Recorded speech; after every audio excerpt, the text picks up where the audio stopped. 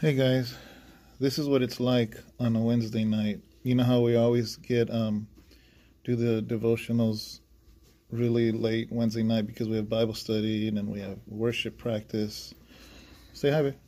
Oh, hi everyone. Yeah.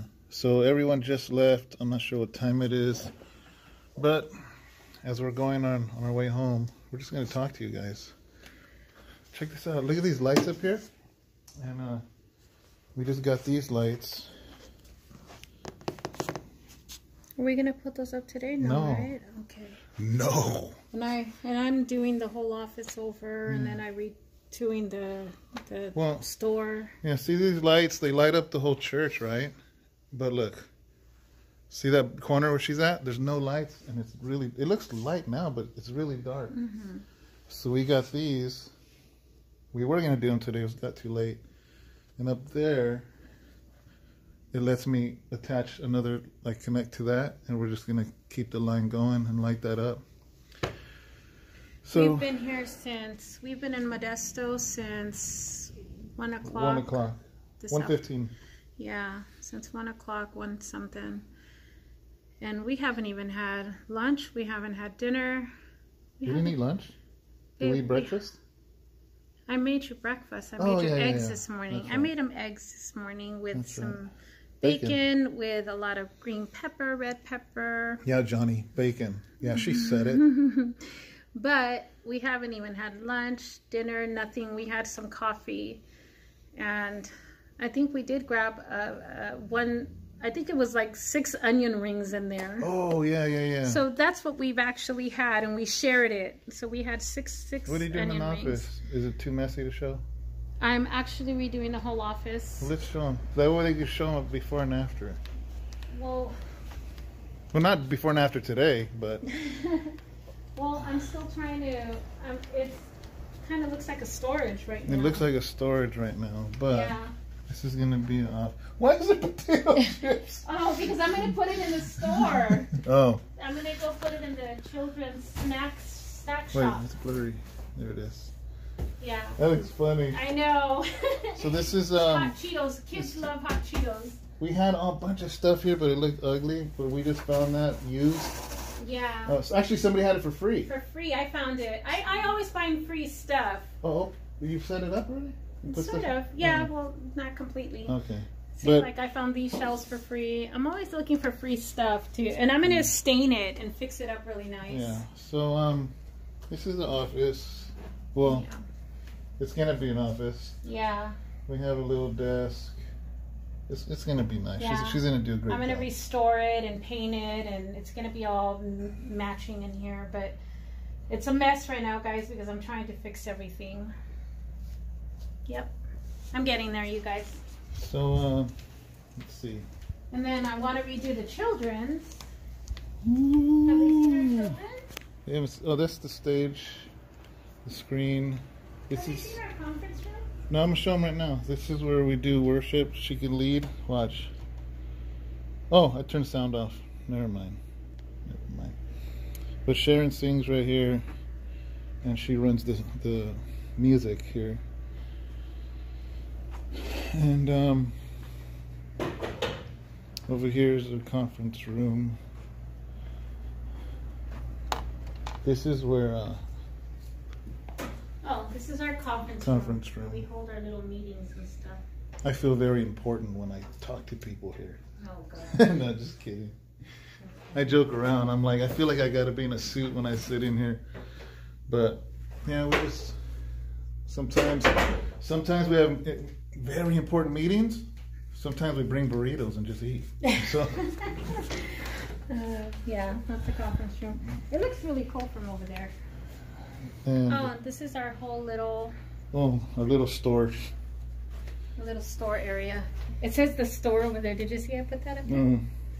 This is shirts and hats. And she put this little sign up. I didn't see this. I'm seeing this for the first time. Your phone's ringing, huh? Yeah.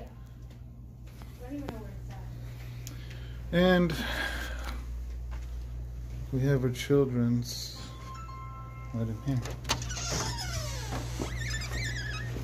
I've started fixing that today too. Look at the big old Jesus up there. That's really cool, huh? Yeah, Brother Louis did that for us. Mhm. It's like a big canvas. It is canvas, or what is it? Yeah, it's a big old canvas. Yeah. So. Yeah, it's a big old canvas. So I'm fixing that too because I'm moving the shelf in here because You are? yeah, because we have a lot on our shelves. Oh, the other shelf. Yeah. Oh, you're not getting rid of it? No. And of course we have our little children's room. Look at this. So cute. Look at the little tiny chairs. I know, they're so tiny. They have to come in here barefooted because we have all their little stuff in here. The little craft table, their little reading area where they sit down and they read. Cool. And look at this. This is cool. Look. It's the 10 Commandments. Do not have other gods. Do not murder. Little guns. Do not tell lies. Look, and it has a long nose. Like Pinocchio. Yeah.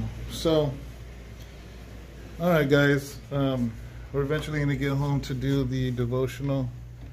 But I just figured we'd talk to you so you can kind of see Did they see our little offering box? like the stuff we do on Wednesday nights. That way you can understand why usually Thursday morning devotionals are shorter and I'm usually yawning. There's a little offering box. Look at our little eclectic. It looks like a little mailbox, you guys. It's our offering box. We got that as well. We've got that for free as well. It's another so church cool. blessed us with it. I know. Another church blessed us with their offering box. It's really cool. Yeah. It's real cute. So are we gonna get going pretty soon? Yeah, can we come finish that Friday. by Friday? We need to come. We need to put those lights up Friday. Yeah, got a lot to do. We're getting Aaliyah Friday. Yeah, and So- then we have a water fountain. Yeah, it's a water fountain. Well, it's not working right now. Well, It's bubbling, remember? Oh, it is? Usually that's a water fountain coming Yeah. up the stairs. So we're gonna start closing up, and then we're gonna grab our dinner, and then we'll talk to you then. We'll talk to you at dinner. You know. We are? Well, I mean, I want to talk to them along the way, so they kind of feel like they're with us, and so they can understand why I'm always yawning. Oh, I want to Scared me. show them something really cool. She scared me. Okay. What are you showing me? Because this is going to include them. It's gonna include them? Yes, it is. All right, guys. So this big old board right here, bring it down, babe, all the way down. So this big old board, I actually, stay right there. Talk to them for a minute. I don't know what I'm supposed to tell you guys, but yeah, we've been here since 1, had our Bible study, then after Bible study we have worship practice. Okay. And I'm not even sure what time it is. Oh. So I have this big old thing here with all kinds of pictures of like our individual families from everywhere. I even have Brother Felix and his family right here. Look, you guys will probably see him like on YouTube. He's always commenting on YouTube as well. He's part of our family on there. So what I did is I took individual families from our church, and I have more, but they're not going to fit on here anymore. So these pictures are going to be transferred, and they're going to be put all over this board here. We're out of breath. Because I ran. Oh, it's just right there. I gained 20 pounds almost. Anyways, so I'm going to be putting them, they're going to be put on here sporadically on this board. So I want your guys' pictures. So that means I want you guys to email me or message me your family picture, and I'll print them. But I want pictures of our families. Blurry. Why? Oh, probably because it's dark in here. So anyways, I want pictures of our families, because you guys are a part of us, of our family, and I want to be able to put your guys' picture on here because this is going to be our picture board, and I'd love to put your family on here as well. Okay. So please make sure that you guys send those pictures to us so we can include you on here, okay? All right, guys. The longer we stay here, the longer I got to be here. So I know, and I'm hungry. Close this thing up. So we'll talk to you and we'll grab some food right now, and then see you again in the cross wall. Bye. All right, so we stopped at to put gas, and we usually get wings, but it was late, so Hi. I know I look tired. they didn't have any wings. So the gas station here had a Denny's. So I'm getting some chicken. Chicken tenders. Yeah. Yeah. Please. Which I'll have 2 chicken tenders. Yeah. So what? 2 chicken tenders. That's all you're getting? Yeah. Yeah. That's good. Yeah. That's all we need. We're just, like I said, it's late, so but we're back. So My eyes look so tiny. it's getting later and later, guys, so I don't even know if there's gonna be a devotional. It's 10:30, we haven't got our food yet. I really don't feel like rendering for 2 hours. I can't do it anymore. How about we do it in the morning? I don't know. No, I'm going on a bike ride in the morning. So we're just gonna keep shooting these little videos and see what happens, guys. I think we should do it in the morning. Because they still get it I tomorrow. think I should do a bike ride in the morning. Well, after your bike ride. We'll have coffee in the morning with them. Alright, guys, gotta go. Bye, guys. So we just finished our appetizer. She ordered an appetizer, I ordered an appetizer.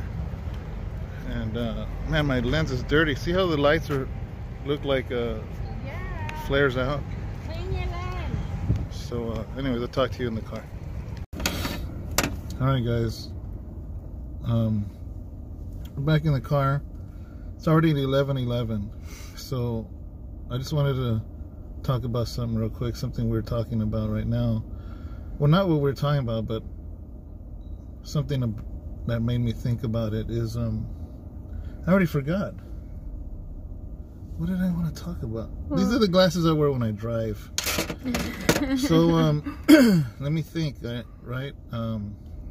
Well, we were talking about a few things. Me and you were sitting But there was something inside. specific that wasn't even what we're talking about, but it sparked that thought in my head. Well, we were talking about enabling. We were talking about a lot of different things. We were talking about example. I wanted exemplifying things. Yeah. You know, a lot of times, even Paul says something very powerful. And obviously, I'm in the car. My Bible's in the trunk, and I'm not sure where the scripture is. But basically, Paul says something. And he says that he goes, follow me in the example that he leads. And I think that is a powerful thing, because anybody can say scripture. And actually, there's people that are public speakers that aren't Christians that are amazing at speaking. So in actuality, anybody can preach too. So anybody can preach, anybody can quote scripture. But so here's the thing Paul said. He says, do as I do. In other words, be a living example. Because what happens, and I've said this so many times, and Sharon said something in this conversation right now, but it reminded me of something that I've said quite a bit. I've told this to people, especially the brothers in prison. You know, I used to tell them this. I'm like, you know, you can say all you want, but you got to lead by example. And if you don't have a good testimony, do you realize that the enemy wants to destroy your testimony? You know why? Because he can't destroy scripture. He can't destroy the word. You know what he can destroy? Your testimony. Yeah. Because if he can destroy your testimony, then it pacifies you, and it takes away your ability and the power to talk to others, because the first thing they're going to do is say, seriously, you're trying to preach to me? Them knowing the stuff that you're doing. So you got to guard your testimony like it's the most treasured thing you have on this earth, because it is. Because when you have an amazing testimony and your walk is strong in the Lord, then you can be able to speak with conviction, speak the words of God, speak the words of Bible, speak wisdom, speak counsel, and nobody can throw nothing back at you. Well, the reason why I said that is because sometimes even parents, sometimes even as parents, we become afraid to even discipline our own children, our teenagers and our own children. And the reason why, it's because even with our own children, it becomes hard, because even our own children see the life that we live by example. Live or don't live. Yeah, live or don't live. And if our children are seeing us do the things that we're not supposed to do, when it comes time to discipline our children or correct them, because it comes to a certain point that you really don't need to discipline them, because they grow up and you need to correct them and speak to them with respect. And it's important that you come to them with a respect, because we want to teach them respect the way the world is going to, you know, also give them that respect. But we want to correct them. But the thing is that you cannot correct them, or they won't take that correction, because they don't see you living the life that you should be living. And what they're going to do is they're going to come back and they're going to be like, well, why are you telling me to do that when you're not even doing things right? Yeah. And, you know, and it's really, really hard when you try to tell your child to do something right when you're doing it wrong. Yeah. And that's hard and that hurts. And, you know, we were having a conversation right now about those type of things, because, you know, I just told David, I never want to hear my kids try to come and tell me, well, you didn't lead by example, because I want to be able to say, well, give me that day. Tell me that day, because I know that I lead by example. You know, and I know that my kids can't come and tell me, well, you know, well, Mom, you did this, you know, because I know in my heart that I know that I have led by example. And I praise God that He has changed my ways, you know, because I know that He took me out of the miry clay and He created a new heart in me, and that I have been able to lead by example. And I praise God and I give God all the glory for that. So we got to be very, very careful with the things that we do and how we exemplify. And that's why it's so important that we lead by God's example all the time. You know, like, for instance, I understand, you know, if you have teenagers, I get it. They're going to do what they're going to do. Okay. And like, whether or not I cuss or not cuss or drink or don't drink or smoke weed or don't, or whatever, which I don't, you know, but I'm just saying, regardless, can you imagine if I did those things and all of a sudden one of my kids starts to do it? What right do I have to tell them not to do it? And they're like, why? You do it. But here's the thing, they can't say that. You know, we have to lead by example. And it's like it's like everything that I want my children to have, they're gonna reach a point where they do what they want to do, right? Yeah.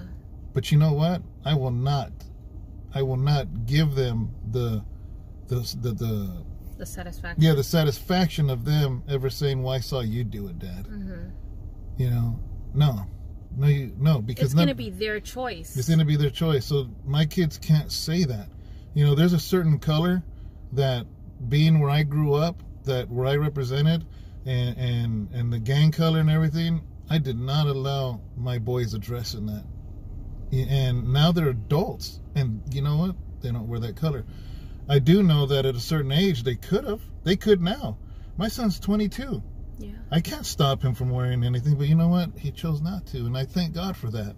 I really do. I thank God. But it's like, it's the example. Can you imagine? Like, I know some people, man, that they don't understand why their kids are going wayward. And don't get me wrong, a lot of us can be upright Christians, and our kids, my parents are strong in the Lord, and I still did my own thing. So I'm not judging parents at all, because if that's the case, I would judge my own parents who were amazing parents. Yeah, but like you said, they grow up and they make their own choices and everything. Yeah, But here's the thing. I was getting to a point, but I already forgot my point. Oh my God, really? That fast? Yeah, I was trying to get to somewhere.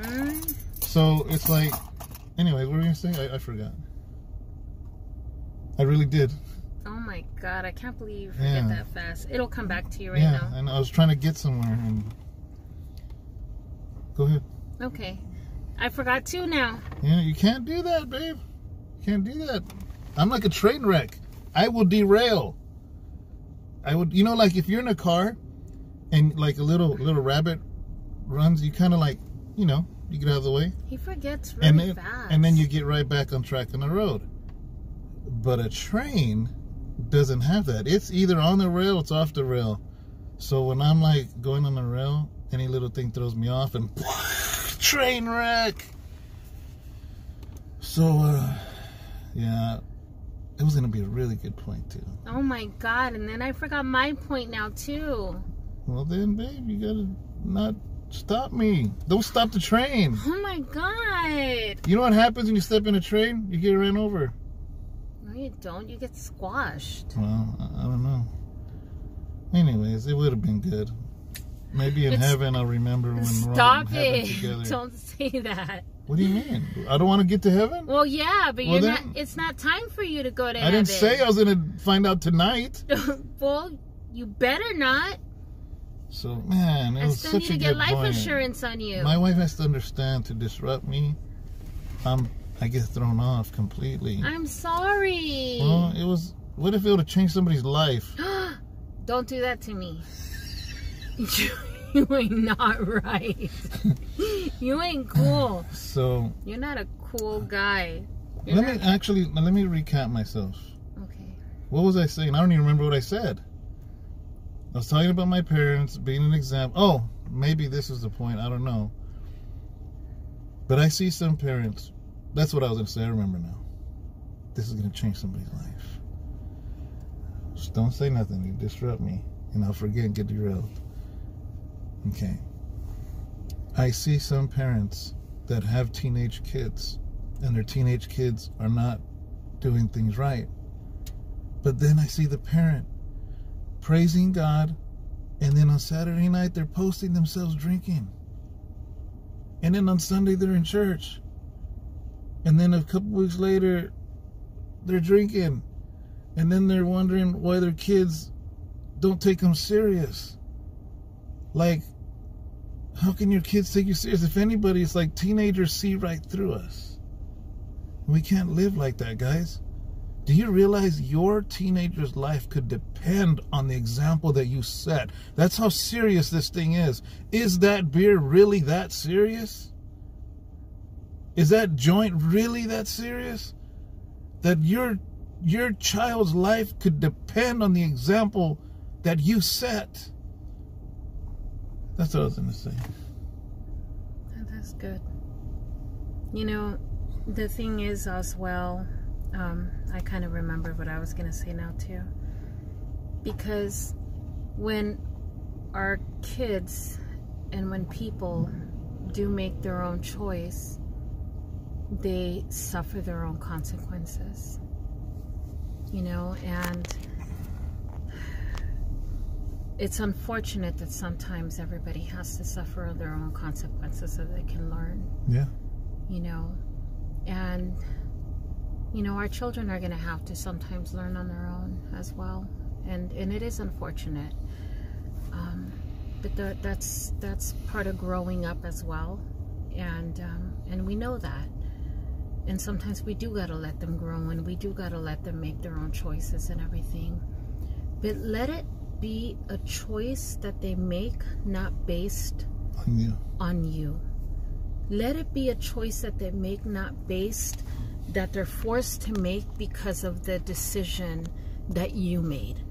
Yeah. Let it be a good decision that they have good qualities to base that decision on. You know, that they have, that everything that they weigh that decision on is a good quality for them to be able to make that decision. To be like, you know, well, I've had such great examples, so I have a good weight, or what would you say, good things to base that decision on, not a bad thing to base the decision on. So I think that we got to remember that, because if we give them something bad to base that decision on, then that's not good. Because what happens is that when they make a bad decision, it's not good at all, because with all of that comes a lot of bad things in the world that can escalate to so many bad things. And all we're doing is opening up our kids to so many bad things in this world. And it's almost like if we're, and I hate to say this, but it's almost as if like we're opening up the doors to the bad things of this world, and we're actually opening up the enemy's door, and we're saying, go ahead, devil, have at it with our children. Yeah. We're inviting the enemy into our home, and we're saying, go ahead, have at it with our children. Here you go. Do you want something to drink? Do you want to have dinner with our children? Do you want to have dinner with our family? What can I do? Can I serve my children to you on a platter? That's what we're doing. We're giving our children to the enemy on a platter. And you know what? That's not what I want to do. So we need to be very, very careful. And there's a book called Satan, You Can't Have My Children. That's a good book. You guys should read it. I don't know who wrote it, but I read it many, many years ago. It's called Satan, You Can't Have My Children. Oops. Oh, that's a huge earthquake. But anyway, Satan, You Can't Have My Children. Look it up, you guys. It's a good book. I want to end it off with this, and I want to take something Sharon just said and say it in a little different way, a little more raw. Oh, man. Okay. How many of you will let a molester into your home? A rapist, a murderer, a pimp, a drug dealer. How many of you would let them in your home and hang out in your children's room? I don't think anybody would. No. Ever. I bet you the fathers that are listening to this that have daughters, you're getting mad right now just at the thought. Yeah. Who do you think is behind the rapist, the molester, the drug dealer, the murderer? It's the enemy. And mothers, what would you do to protect your children? You know, I'll tell you one thing, what my mom almost did. You know, my mom almost killed to protect me when that happened to me. And you know, I praise God that my mom didn't hurt anybody, but my mom was like that lion when she had to try to protect me from what happened to me when I was a little girl. And I know that she would do it all again if she could, because that's what a parent does to protect their children. The other day I was driving by a liquor store, and it's funny because it said wine, beer, and spirits. Oh, man. Spirits. Do you know that's what they call alcohol? Spirits. Yeah. Think about that one. Why is that? Because the very one, so many parents wouldn't let those people into their home. But if you're doing those things, you're the very one letting them in your home. I refuse to let the enemy take my kids. Everything the world wants to do is destroy our kids, and the last thing I'm going to do is let it be because of me. Or let it be because of us. So let's lead by example. Before you preach to your kids, lead by example. Because that is the most powerful thing you could give them. That is the most powerful thing my mom and dad ever gave me. The only reason that you even hear this man that I am right now is not because of some preacher, not because of some evangelist. It's because the example that my father set when he accepted Christ when I was 8 years old. He was an alcoholic, and he surrendered his life to the Lord, never drank alcohol, and said, "This, as for me and my house, we're going to serve God in this house." And it's still like that to this day. You know, and that's the best thing anybody's ever done for me. Better than Bible college, better than anything. The best thing that's ever been done for me was the example that my dad set. Never preached a sermon in his life, but he was my example. And then you have some that alcohol destroyed. Like alcohol destroyed. Yeah. Alcohol tried to destroy my life, you know. You know, my dad was an alcoholic, and you know. And somebody might hear say, "Well, that's nice you had a dad like that, and maybe you had a horrible dad, but you know what? What about your kids? You're that dad now. Yeah. Start the generation now. Amen. So make the change, you guys. You know, I know that today was all a little choppy, and we did a lot of everything, but I think it was really meant for us to be able to come and sit down, because after we had our I had, you know, just 2 little bites of something, and he had, you know, his few bites of his food. But we actually spent some time actually here, and we got to sit down and we talk, and that's what we do a lot. We sometimes we just sit here and we talk. But this is what we spoke about, what was in our heart, and we started speaking about things, and God just started, you know, ministering to us about being an example. And this is what we just started talking about right now. We wanted to share this with you guys. So I just thank you, Lord, for allowing us to be able to share this with you, what was in our heart and what he gave us to share with you, because I think it was something that needed to be shared. Yeah. And I just praise God that he always gives us something to be able to share with our family. I was just telling her there's not going to be a devotional tonight, because there's no way. It's 11:31. We're 30 minutes away from home. We would have done a devotional at 12. Honestly, by the time we got in, settled in, set up the lights, set up the phone. But God had a different plan. And then render. It wasn't going to happen. I was telling her, so I'm sorry, it's too late. I can't. I'm not going to do a devotional tonight. And but being here now, recording this, I can let it render as we drive home. So I will be able to upload this, and you guys get a devotional. Don't have any crosses behind. Where's the cross? Oh, it's in the back. Oh, okay. So, anyways, guys, have a good morning. Yeah, a good Thursday, right? Yeah. Yeah, good Thursday morning. God bless you. I hope you got something out of this. Be an example. Lead by example. If you don't have children, it still pertains to you, because be an example to your co-workers, to your family, to your siblings, to your friends, to your spouse. You still have somebody to be an example for. If your kids are already grown, you can still be an example to them. It's exemplify Jesus, identify Jesus. Yeah. Whew. So my hand is completely numb holding this phone. I can't feel my fingers. So, all right, guys. Bye. Bye. We love you guys.